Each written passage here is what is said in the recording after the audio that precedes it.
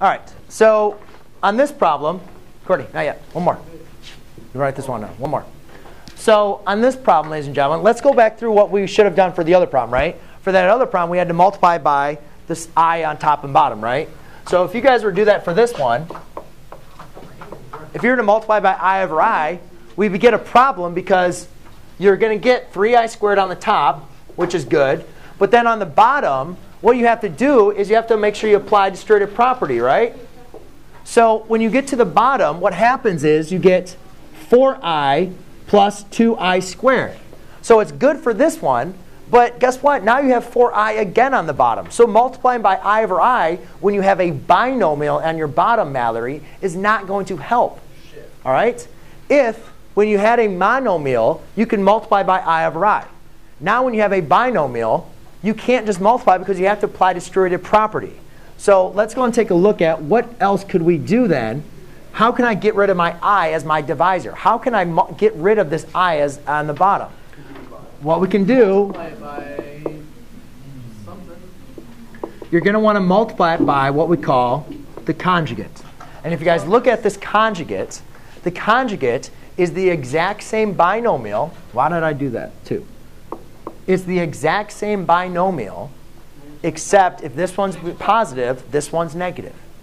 All right? Mr. McBrogan, change the top one. Yeah, thank you. Mr. McBrogan.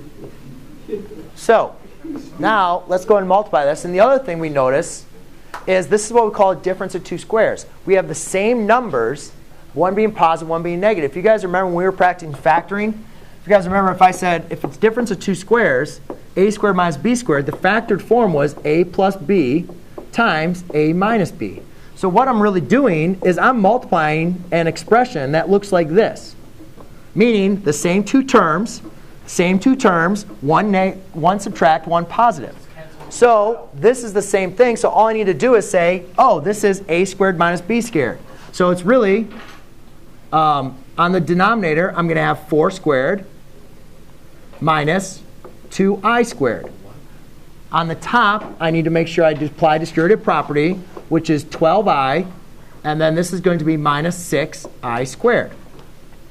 Now, 4i, or let's finish this up. So this is I squared is negative 1. Negative 1 times negative 6 is a positive 6. So it's 12i plus 6 on my numerator.